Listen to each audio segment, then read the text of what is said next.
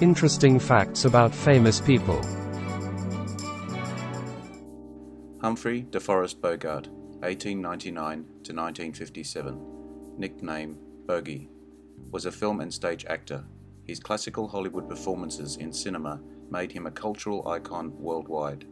The American Film Institute selected Bogart as the greatest male star of classic American cinema in 1999. Here are some interesting facts about Humphrey Bogart. Bogart began acting in Broadway shows, starting his career in motion pictures in 1930s Up the River for Fox, then appeared in supporting roles for the next decade, usually portraying gangsters. Praised for his part as Duke Mantee in 1936's The Petrified Forest, still cast secondary to other actors at Warner Brothers, receiving positive reviews for his performance as gangster Hugh Babyfaced Martin in 1937's Dead End.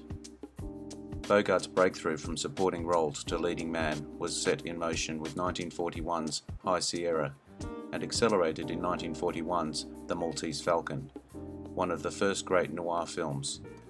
Bogart's Sam Spade in Maltese Falcon and Philip Marlowe in 1946's The Big Sleep became the standard for detectives in other noir films.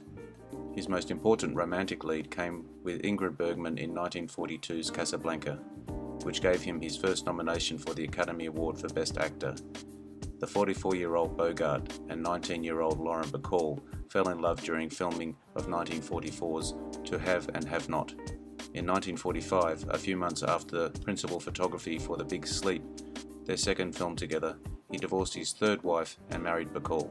After marriage, they played each other's love interest in the mystery thrillers 1947's Dark Passage and 1948's Key Largo. Bogart's performances in 1948's The Treasure of the Sierra Madre and 1950's In a Lonely Place are now considered among his best, although they were not recognized as such when the films were released. He reprised those unsettled, unstable characters as a World War II naval vessel commander in 1954's The Caine Mutiny, which was a critical and commercial hit and earned him another Best Actor nomination. He won the Best Actor Academy Award for his portrayal of a cantankerous river steamboat skipper opposite Katharine Hepburn's missionary in the World War I African adventure 1951's The African Queen. Other significant roles in his later years included 1954's The Barefoot Contessa with Ava Gardner and his on-screen competition with William Holden for Audrey Hepburn in 1954's Sabrina.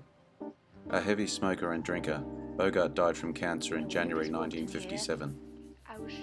Thank you for your time today. I hope you liked the video. Please leave me your comments. I do appreciate likes, shares and subscribers.